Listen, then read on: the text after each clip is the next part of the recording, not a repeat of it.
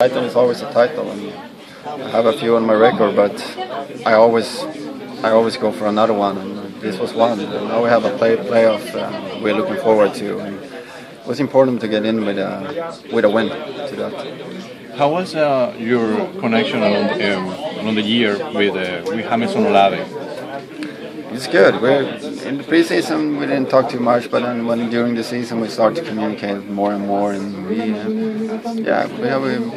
we like each other and we cover up for each other, and that is so important that we have the chemistry. So we save our backs, and that's the most important. Petke being a defender has anything to do with your communication with Olave and the rest of the guys? Nah, not the communication, but more how our game plan is, how he wants us to play. So he told us a few lines, and then we are working after that, and then together we have to develop it. Markus, looks like you're enjoying your role as a fullback. Spoken about that in the past.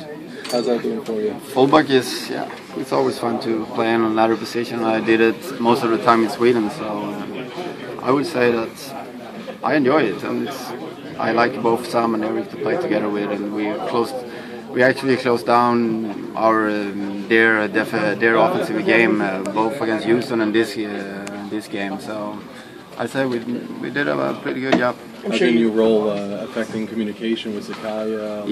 That is much different. I'm not in the middle. I can't talk as much as I usually do to Dax or to whoever is in the middle, and that I try to talk and scream so we can get up the back four, but it's hard, and sometimes you can see it in these two games. We're a little bit slower than we usually be. We're a little bit lower than we usually be, and I think we have, me and Sigaya, we have to talk a little bit more so we can get us up a little bit higher, and so they don't can get that pressure on us that they are.